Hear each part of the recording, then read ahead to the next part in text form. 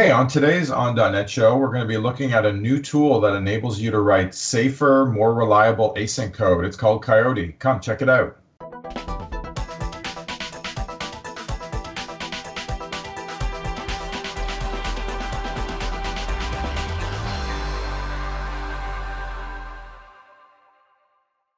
Hey, welcome to another episode of the On.net show. Today we're going to be talking with Chris Lovett about how to write reliable async code with a new project he's been working on called Coyote. So Chris, thanks for coming on the show, and maybe you could introduce yourself and then we'll get into the topic. Yeah, hi Rich, thanks. Coyote is a new project and I'm all excited to share this with folks, get the word out there. We've been working on how to improve the state-of-the-art for testing and debugging asynchronous code. We have customers in Azure that are pulling their hair out, staying up all night trying to find that really pesky little bug to do with, parallel code, concurrent code, async code. And you can get yourself into some really difficult situations. So Coyote is a project that came out of Microsoft Research. It's been around for a while under a different name called P#, which some people may be familiar with. And we're sort of going through a bit of a productization phase right now, making this more than a research project. We're putting devs on it, we're putting PMs on it, and we're really making the customers happy and not just pure research. And so that's why it's rebranded under this new name. Makes sense. And we were just talking before, and it sounds like we actually have some shared heritage. We both worked on early .NET and also XML, so that was fun to hear. Yeah, that's right. Your name sounded familiar. I'm like, hang on, didn't I work with you a long time ago? Yeah, that's cool. It's amazing how technical trends and all that stuff change over time. That's right. So let's actually back up a step, which is, you just said that there's lots of problems that people can get into. So, is writing async code fundamentally problematic, and should people not do it? People often talk about how quote unquote multi-threaded code is hard and dangerous. Is async like that? Well, I mean, it can be. So, I think that C# has done some really amazing things with async await. The whole task parallel library that's built into .NET is fantastic. It makes writing asynchronous code super easy. But it also, it's a little bit like giving you enough rope to hang yourself as well. So if you're not careful, when you're using lots and lots of tasks and everything's running in parallel, it can get tricky. And so where Coyote, I think, is sort of filling a gap is to help you test that stuff, help you reason about it, design it, understand what it's really going to do in runtime, in production, and then be able to test it systematically and not just depend on random number generation, not just depend on stress testing, which is like, oh, surely if we just stress test this enough, we'll find that weird interleaving between those two tasks that causes a bug, right? Well, that's not guaranteed. And so, stress testing, long haul testing, all that kind of stuff that people do today isn't really enough. And that's where Coyote's coming in saying, okay, well, let's see if there's a better way to grapple with this stuff so that you can go crazy with async await and not have to worry about it so much. Make sense? One of the things we sometimes talk about on the team with a variety of components is this concept of cliffs. And so that's kind of one of the notions I've had about async, which is the entry to it is amazing. If you're just doing this thing of you've got a client app and you're calling HTTP client in order to download some relatively large resource. Mm-hmm. That whole thing is super beneficial and relatively straightforward. And mm-hmm. I won't say risk-free, but closer to risk-free. I think what you're talking about is when you get well beyond that, there are cliffs and danger there. Yep. I can show you some sequence diagrams from some of the customers in Azure that will make your hair curl. It's really astonishing the amount of asynchronous stuff, because in the microservice world or the cloud world, in order to reduce cost, you've got to maximize throughput, right? So there's this tension. You've got to, in order to maximize throughput, you've got to maximize the parallelism. And so they're really pushing the envelope on what's possible, I guess you could say, with concurrent code. And that's where you really hit that cliff that you're talking about.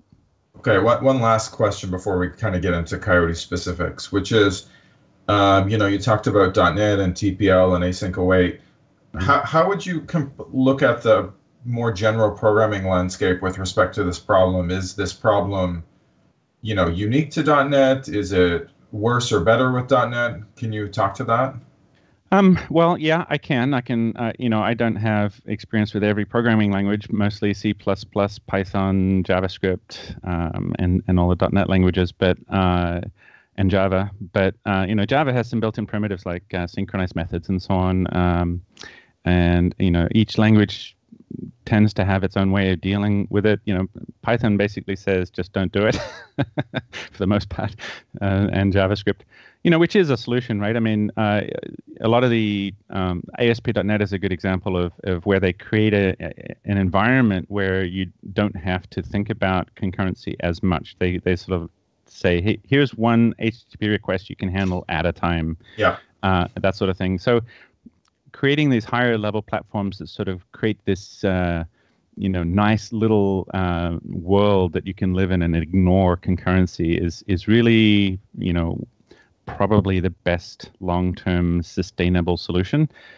Humans have a really hard time thinking about and just visualizing concurrency for some reason. We have a hard time writing concurrent code that's correct. And I've seen team after team, jump into it with gusto and all excited, let's go write some parallel code. And then, it's a very humbling experience for that team when, 6 months later, they're still debugging it, right? So I think that, C# has done some fantastic things with async await. I always try to explain to people that async await is actually building an async state machine for you under the covers. It's actually a piece of magic, and it's super powerful. People should totally use it. Task.run, on the other hand, is where you get yourself in trouble, right? So that's where you're often creating your own parallel world of things running all over the place, and or task.when any or when all, is how you're actually launching all of these tasks in parallel. So you have to be careful, and that's where I think Coyote can help. Okay, so let's jump into Coyote. Sure. If you take a look at the Coyote website, I'll put a link here. We have a whole section on documentation here that explains what Coyote is about and what it's for. But I think the really quick way to give you a sort of a drill down on what it's doing is to look at this example program. This is actually a fault-tolerant cluster of 5 servers that are acting in a fault-tolerant cluster. So it's implementing a protocol called Raft. And you can actually use search online and find some really great explanations of Raft with some nice little animations. Now, what this really does, if I run this again, I'm going to show you what this will really do when I run it in parallel. So this is running sequentially, but if I run it like this, you can see what this program's actually going to do in production. And imagine now trying to debug that. This is the kind of thing that you have to do if you want to maximize throughput and you minimize the cost of your services in the cloud. You want to maximize the concurrency of the program. And this will get you fantastic throughputs and so on, but good luck debugging it. So what Coyote can do is systematically test every asynchronous scheduling opportunity in this program and explore this program systematically. And it does that by doing one thing at a time. And so imagine serializing all of your threads so that only one can run at a time, like you have a single core computer or something. And then imagine doing this over and over again, exploring a different path every time. This is just one iteration of a test using Coyote. And it's checking. And the really cool thing about running a test this way is that if it finds a bug, it can actually reproduce it 100%. right? Without any timing dependencies. It's not dependent on the operating system scheduling anymore. So this test actually found a bug. It found a bug where two of the cluster servers elected themselves as a leader, which it breaks the protocol. You can imagine if you're developing a fault-tolerant cluster, you really can't have bugs like this. It's super embarrassing, so you want to make sure it's thoroughly tested, and that's where Coyote can help. Now, that was just one test iteration. Now, imagine running millions of these test iterations, because the state space of all of those tasks and interleavings of those tasks is huge, right? It's an exponential explosion problem. So what Coyote has done is it's built in some intelligent scheduling algorithms that were developed by Microsoft Research to help it search this state space. So you can think of this as a search problem. Massive amount of possibilities that you're searching, and you have to find the bug that's hiding in there somewhere. And that's what Coyote is really good at. Makes sense. Mm-hmm. So what I'd like to do is show a really simple example. We have a Hello World example of how Coyote can do this. Over here, this is our Hello World example. So I'd like to show a really simple example using Coyote. And this is a task-based program. So you can see that we're using the task type from .NET. And what I'm doing on purpose here in this program is I'm going to launch 1, 2, 3, 4, 5 tasks in parallel using task.whenAll. This is going to launch these tasks in parallel. And it's going to call a method that's asynchronous. So this is using async await. It just does a small delay and sets a local variable to the string that comes in here. And I'm going to pass it different strings, hello world and good morning. And when I run this in parallel, one of those tasks is going to run last, right? One of them has to be scheduled at the end. And whoever runs last is the one that's going to actually be the final setter of this value. And down at the bottom, I'm going to assert that value is equal to hello world. Of course, it's not always going to equal hello world. It's in this case, if this task, the task 1, is scheduled last, then it'll be set to good morning. So this assert should fail sometimes. And when I run this program, we'll see what it does. Yeah, I get it. And of course, we'll see either hello world or it'll actually blow up. So it actually did report hello world that time. Works on my box, shipped to production. That's right, exactly right. So this is a classic example of non-determinism. Obviously, it's a very trivial example, but non-determinism happens in our programs all the time when we're doing parallel programming. And so Coyote then can actually come along and test this thing. And what I can do is I'll use the Coyote tool. I can actually install it with .NET tool install. There's a new, .NET tools are really cool. So we've got one called Microsoft Coyote.cli command line interface. I'll just make it global for now. And pretty soon I'll have the Coyote command line tool, which has some command line arguments. What this tool can do is it can actually test this program. But let me explain one thing first, which is in order to test this program, what Coyote wants to do is systematically test every possible interleaving. What that means is, task 1, then 3, then 2, then 4, then 5 in one iteration. The next test iteration, it might test this, ordering of tasks, and so on and so forth. You can imagine this is a long list of possibilities. And that's just one set of possibilities. There's actually multiple scheduling points in here because of the task.delay. So it'll actually test every interleaving of asynchronous operations in this program.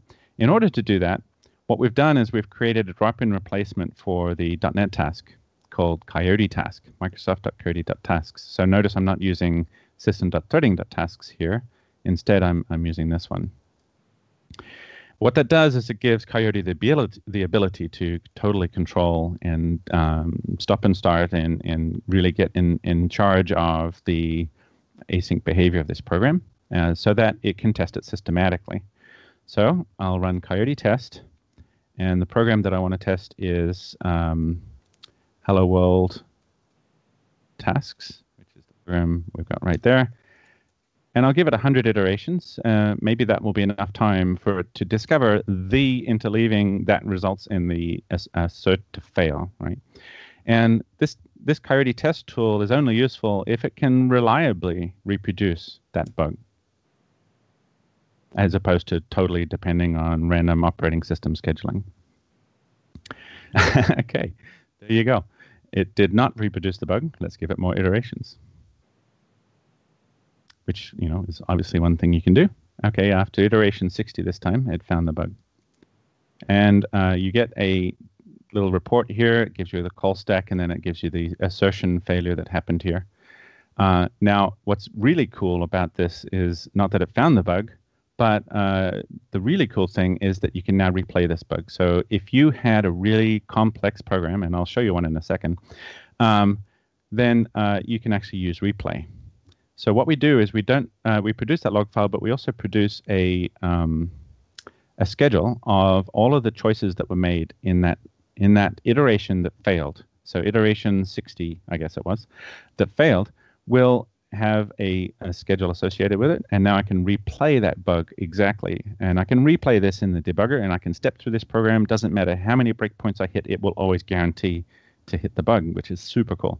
You can imagine how that would be a lifesaver in situations. I mean, we've literally had customers that use Coyote that have told us that they've been trying to find a bug for months. It was that tricky. And then they got it all up and running inside Coyote, and they found it in minutes and were able to debug it. So this can save you a lot of time. So this is a little bit-ish like time travel debugging in that sense. Right. A little bit like that, except that you don't have to go back in time. You can step through that schedule from start to finish. Yeah. Presumably, you could use time travel debugging in that debug session of that iteration that failed, if you need to. Yeah, I get it. Yep. So hopefully that makes sense. Now, what we did is, you know, let's show a slightly more complicated example. So there was this extreme programming challenge that was put out there by a guy named Tom Cargill. And in that challenge, he said things like, you know, concurrent programs are hard to test because of the combinatorial explosion of the state space that must be covered. Yeah, absolutely. This is like he was writing this intro paragraph. It was like he was writing an intro paragraph for Coyote. But he introduces a little Java program here, and it's using synchronized Java methods. And it's a producer-consumer queue where the put method can block if the buffer's full. The take method can block if the buffer's empty. And then there's notify and wait that are used to kind of communicate between these two synchronized methods, so that if somebody does do a take and the buffer's empty, it has to wait. But if somebody then does a put, then the notify will wake up that guy. And he said that these kinds of programs, this program actually has a really nasty deadlock. And he was asking the people, hey, find the deadlock for me. Figure out a test, you know, an extreme testing methodology that will guarantee that people that are moving in a really agile environment don't ship bugs like this. And so we thought, okay, that's a fantastic example for Coyote. So what we did is we ported that program to C# because it was originally written in Java. C# doesn't have synchronized methods, but it has something very similar. Actually, it's more powerful, which is a synchronizing object that you can use in a lock statement. Everything else is available. So the system threading monitor has a wait method. So if the buffer is full, we can wait. And pulse is how you notify the other threads that they can continue. And sure enough, when you run this program, it looks, you know, all looks fine. Here's our buffer and so on. It's a straight port. And sure enough, if you run this program in C#, it deadlocks sometimes. And you know how often it deadlocks is unknown, and how to reproduce that deadlock is really hard. It absolutely does not reproduce a deadlock in a debugger. If you start putting logging statements in here to understand what's happening, it stops reproing. It's one of those, you know, pull your hair out, stay up all night kinds of bugs. And so what we've done is we've used Coyote to see if we can find this bug. So what we do with Coyote then is we have a drop-in replacement for the system.monitor. So instead of using the system.monitor, we actually used a Coyote type called synchronized block. And since the C# block statement doesn't know about it, we have to use it this way. So it's a using synchronized block. Everything else looks the same. So there's a wait, there's a pulse, and so forth. So it's pretty much the exact same code, except that it's a type that Coyote can control in a systematic testing kind of way. So, but now the question that was posed on the Extreme Programming Challenge is, how do you even test this thing? How do you test to even know that the bug is there? It was interesting. If you look at the discussion online, a lot of people were trying to test it and concluding, hang on, there is no bug, which was funny because there actually is. So that's the part of the trick, is how do you actually find the bug in the first place, or how do you find a test that reproduces the bug? And so what we can do here in this code is we can actually use Coyote to explore this very large state space to find the minimal test case that actually reproduces the bug. Because, sure, you might be able to reproduce the bug with 50 threads, but then it's impossible to debug, right? So what's the minimal repro that can demonstrate the bug in the code? So what we did with Coyote is we used Coyote random number generator to generate a random buffer size, a random number of reader threads, a random number of writer threads, a random number of iterations in each one of those threads, and so on. So when you use the Coyote random number generator, it's something that the Coyote test tool can play with, those random choices, and explore that space. Then we're able to create a bounded buffer with that given size. We're able to add all of the reader tasks, all of the writer tasks, where reader and writer is just down here. So reader is just something that does a certain number of reads, and writer is a certain number of puts and takes, right? So so this is now going to explore lots of different ways of testing this thing, and we can run that like this, just the same way, bounded buffer.dll. Now, this guy has some different test methods, so it's going to ask us to choose one. And I will choose the test method named find deadlock. And let's, the cool thing about this exploration is I can really now just go to town and say, run 1,000,000 iterations, and until you find a bug. And the other thing you can do is you can tell it to keep running and find all the different test configurations. What this will do, it found a configuration that fails, and that what it does is it prints out what that was. So it prints out that the buffer size was 2. We had 5 threads that were reading, 3 threads that were writing, and so on and so forth. Now, that's great. That's 5 plus 3 is 8 tasks. Not too bad. But what's the minimal test? And what we can do is we can say explore. So instead of stopping on the first bug, just keep running. And so we did this and ran it. You can actually run it overnight if you want, but you can run it long enough that you can get a whole bunch of different test configurations. And it's finding a lot of bugs here, right? Which is great. So we did that, and we found the minimal test, which is this one, which we can then code up the minimal test once you know what it is. And it's a buffer size of 1. It is 2 read threads and 1 writer thread. Okay, that's pretty cool. And let's see if that one fails. I will just do this again to get the name of that test method. -m minimal deadlock. And with this one, I can just run 100 iterations should be enough.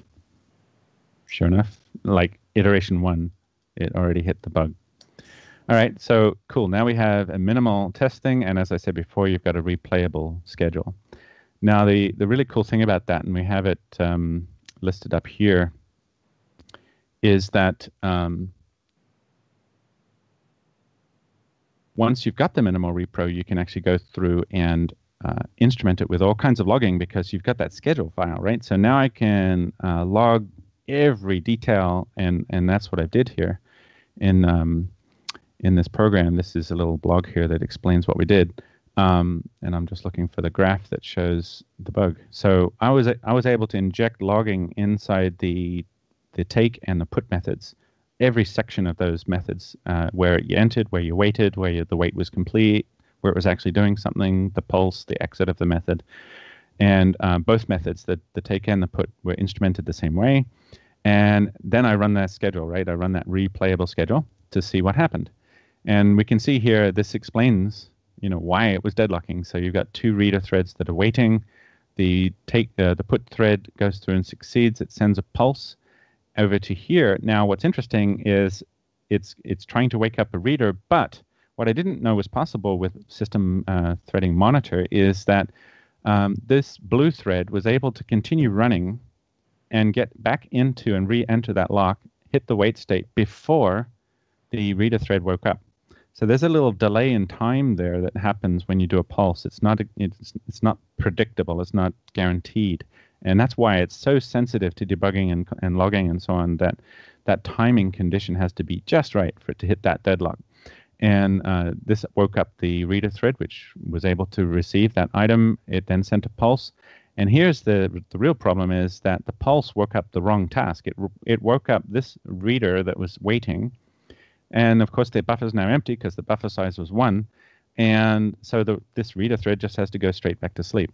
And then the orange thread goes back around the loop of iterations and re-enters the lock. And it's now waiting. So we've got all 3 tasks waiting, and you have a deadlock.